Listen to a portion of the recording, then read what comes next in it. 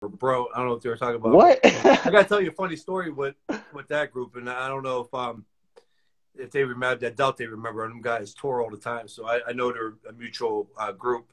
But Okay. yeah, that's my favorite group out. But yeah, I gotta tell Dude, you yeah, it's at the mine end of the too, bro. interview. They go hard, bro. Yeah, because I want to ask you on the music part too. I really want to get in that, so Okay. we'll do that at the end here. Yeah, but it was a funny story with them and actually Buck Cherry. But so yeah, with that being said, so we got the landscape right now of 147. Okay, and I guess all the weight classes around. I mean, even right below, I'm sure you probably keep an eye open on 140. Yeah. 147. You're a big kid and you're growing, and we all know this. Unfortunately, nobody wants to hear it, but the older you get, the harder it is to make weight.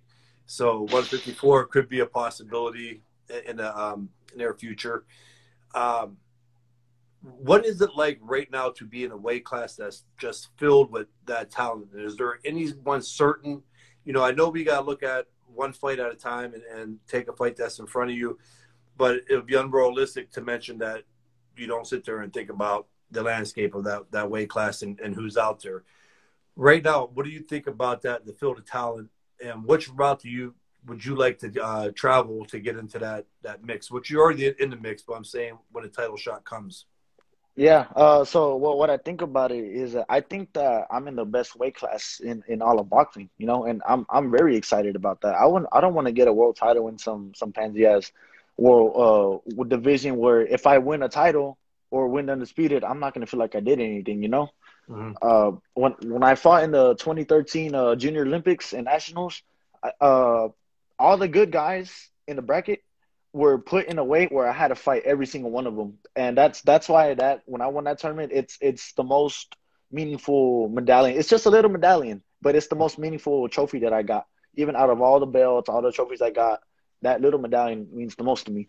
So from saying that, I'm glad I'm in this weight class. It's a real challenge, and I'm happy to take it. As far as the way that I want to go, I mean, really, uh, I do have a way I want to go, but the way like the other side of the street and stuff, how that goes on, I don't know if I'm gonna be able to get it. So I do want to fight Earl Spence. Everyone knows I want to fight Earl Spence. I think that fight's gonna happen at 154 though. It's gonna be maybe like in 2-3 years, most likely. Yeah. I think that if I had it my way, I would like to fight, Danny Garcia, Porter, and Thurman. That would definitely open up opportunities right there. If I beat them, Well, what's the road been like for those fights? Right now, I mean, you're the top dog as far as contender.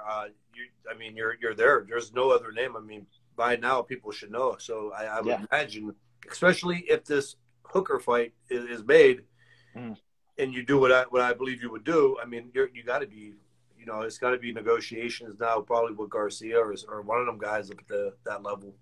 Yeah, hopefully. I mean, that's what I'm hoping. Hypothetically, if I beat Hooker, not looking past him, they should open up opportunities to fight people even on the other side of the street if they truly want to fight. Yeah. And I mean, I've already heard Porter doesn't want to fight me or John Ennis because he didn't get those fights back then, which I think is kind of dumb. Keith Thurman, I would love to fight Keith Thurman. I think he's a good fighter. He was actually my favorite fighter at 147 when I was at 140. He was my favorite one to watch. He was very explosive and he was very entertaining. And Danny Garcia, he's one fighter that I would love to fight as well. Mm-hmm. The only person to beat him convincingly was Errol Spence this past December. So I think, was it December? Yeah. It was December. All right. Yeah. I'll just make sure. But yeah, it just put me on a spot like that. It might have been November. I don't know. Yeah, I don't even know, man. I'm not sure. But yeah. So hey, what's up, James? Domingue is on here. What's up? There he is. Yeah, and so yeah, I mean that's pretty much it. What I think about 147 and the road I can take. I'm gonna take whatever's given to me. Yeah. Oh, absolutely, man. I would have had James on with us if we could figure out this Instagram thing. Yeah. Yeah, I was going to say, because, eventually I'm sure it's probably going to get frustrating too.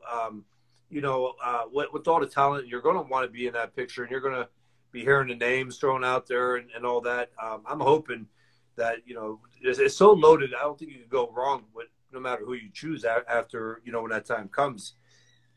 With the Hooker if you don't mind, I mean, how close do you think that is to being the next fight? I really don't know. I'm just I just go day by day training, and they give me some updates. Yeah, But I really won't update anyone until I know it's official. I don't want to get anyone's hopes up and all that stuff. So, yeah. but I'm fairly certain that it'll be made. Okay, There's yeah. no problems on my end at all. That's understandable.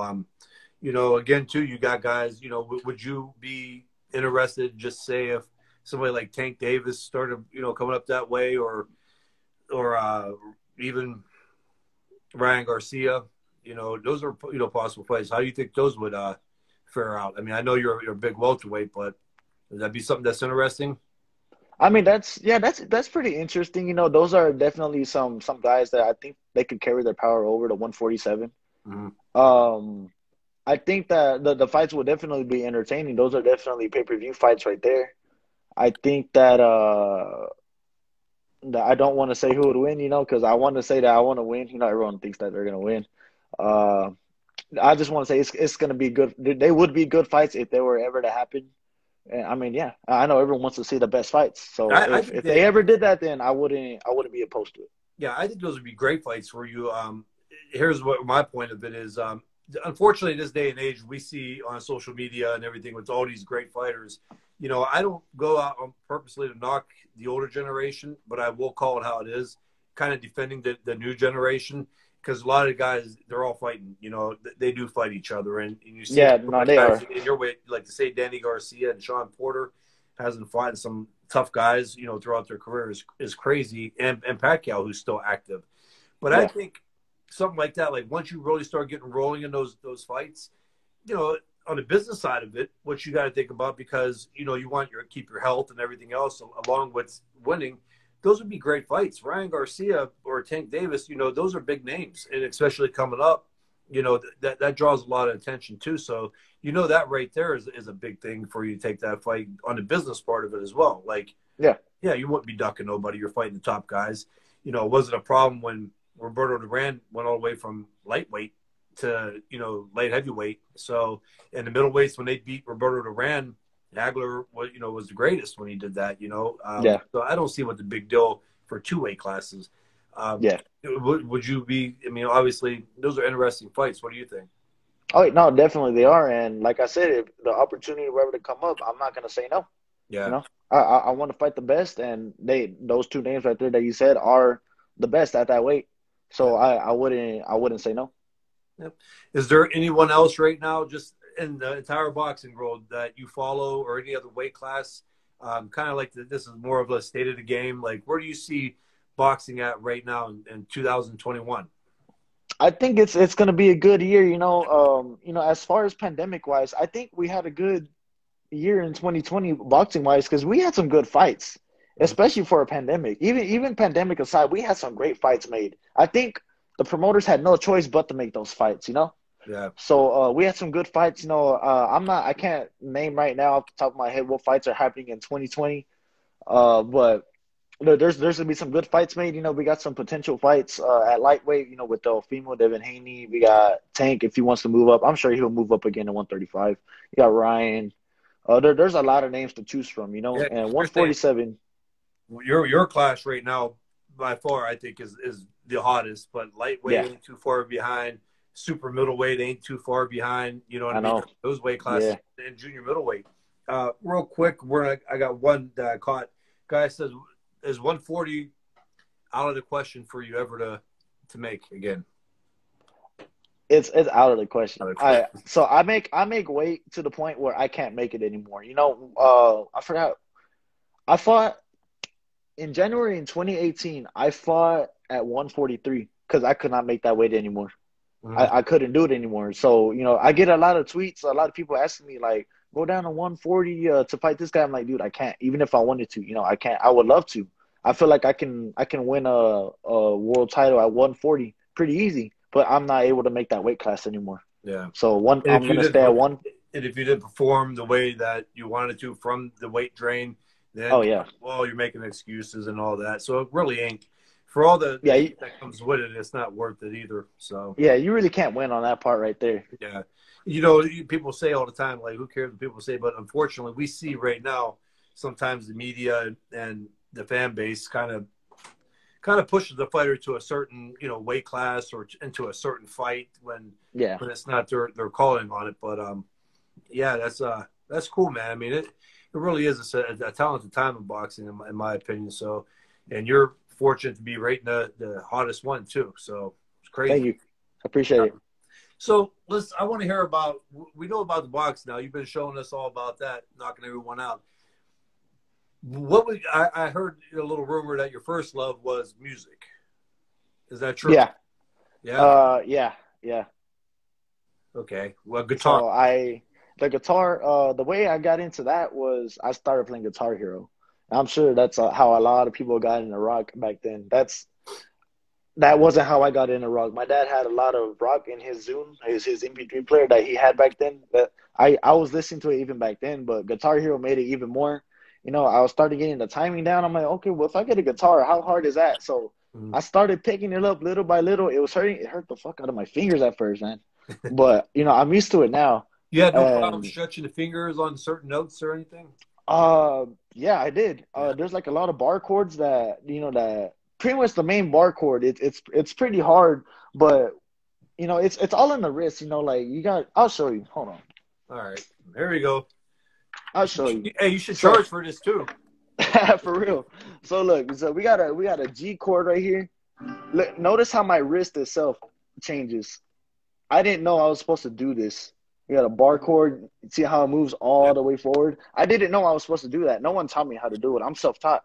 So that's like one thing I had to figure out by myself. But yeah, man, figuring that thing out by myself, man, it was a journey, and I'm proud of myself for that because I had no one help me at all. So and piano, I taught myself piano as well. But yeah, piano. You download drums at all?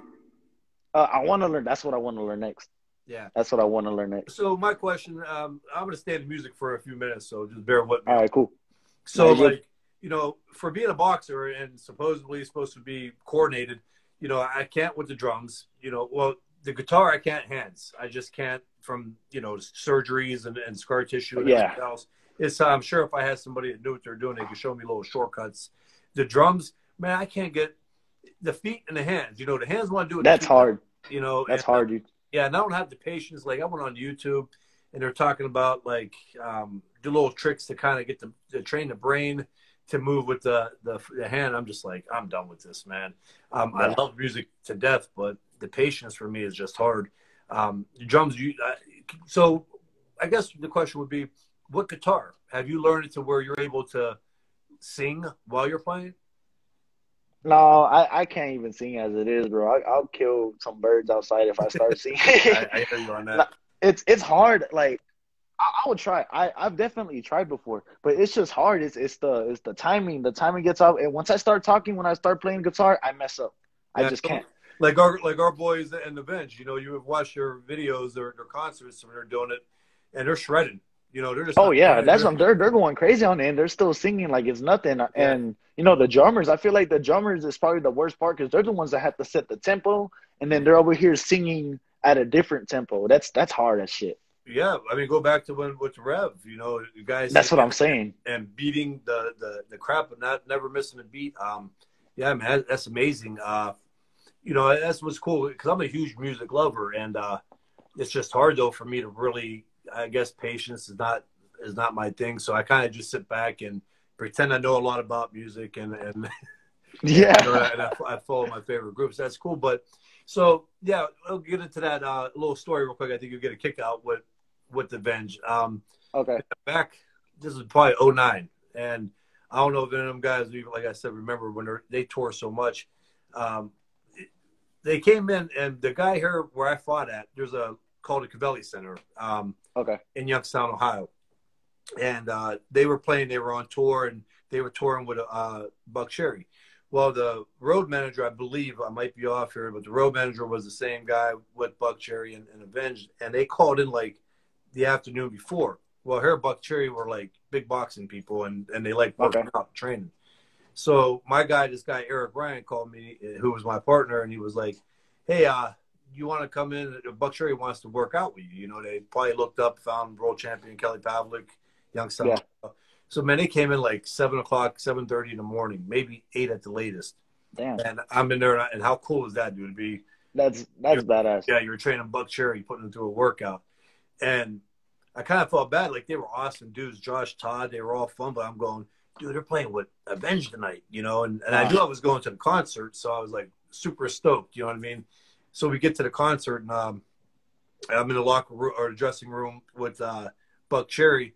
But the entire time, like I already got to hang out with Buck. I got to train him, and I was in the room. I'm kind of like, man, I got to get over and see the guys. But I got to see my favorite band, and they actually, I finally got a chance to get over with them. I got a picture and everything, and Nice. guys, it was pretty cool. Got to go up on stage. I think Buck Cherry called me out and introduced me on stage, but it was in Youngstown, same place where I fought Rubio at. So it was one of my. I could put that up there with talking to the Ohio State team the night before the Michigan game, and then obviously the world title. So that's awesome, dude. That's one set of people. I have a list of people that I want to meet before I die. Avenged Sevenfold is at the top of that list. Yeah, they're cool, man. Yeah, so but going back, last thing. So is that kind of like your downtime too? So a lot of fighters when training. I don't know if I hit you on that one yet. My thing kind of was like either going to movies or finding something to kind of break me down from the fight.